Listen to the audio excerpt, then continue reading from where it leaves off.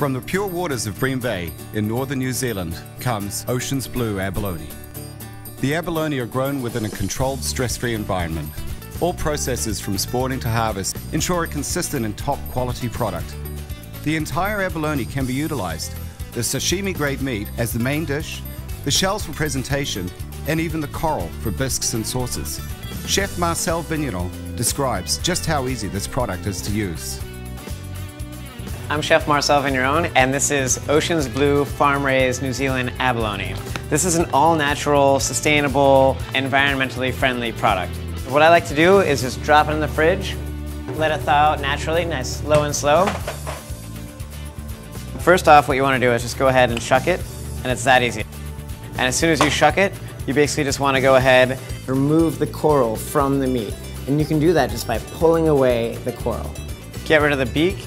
And then from there, you can either choose to keep it rustic and keep the ink on, you can scrub the ink off, and then you can saute it, you can bake it, you can fry it, you can slice it raw for sashimi, just don't overcook it. For this particular dish, we're gonna make an abalone sandwich.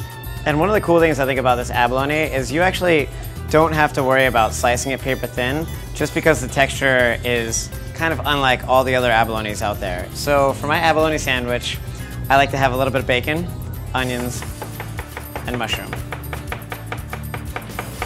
And we're gonna go ahead and saute these. And use brioche buns. Put a little mayo down. I kinda like chips in my abalone sandwich. Give it like a nice, crispy, crunchy texture. Add in the abalone. Cook it for like 10-15 seconds, just actually gently warming it up. Taste it for seasoning.